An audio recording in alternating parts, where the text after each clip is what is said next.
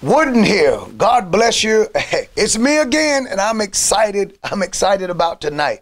I want to invite you to meet me here at the Upper Room Church of God in Christ for our Bible study. Now, as you know, there's a whole lot of things going on, and we're slap dab in the middle of quite a bit of it. We are in times that are crazy.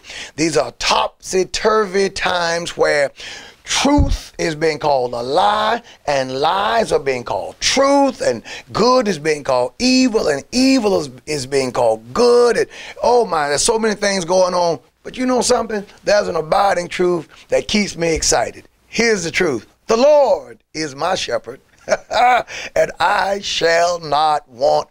He maketh me to lie down in green pastures. And if you've been following the ministry, we've been talking about the things that are necessary for sheep to lie down.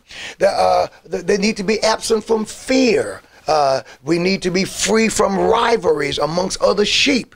We need to be free from parasites and pestilence, pests in our minds. And for sheep to lie down, we need to be free from the desire to find food and from hunger.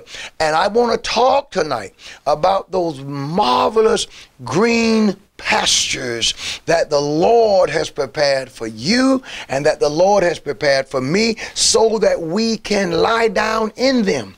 I want you to know that there's a supernatural green pasture that the God of the Bible has prepared for you. In the midst of all of this chaos, in the midst of drought, in the midst of challenges, there is a spiritual oasis that the God of the Bible has with your name on it. I'll show it to you in Scripture. I'll show it to you in the Word of God. Meet me tonight for Bible study and get ready to lie down in your green pastures. God bless.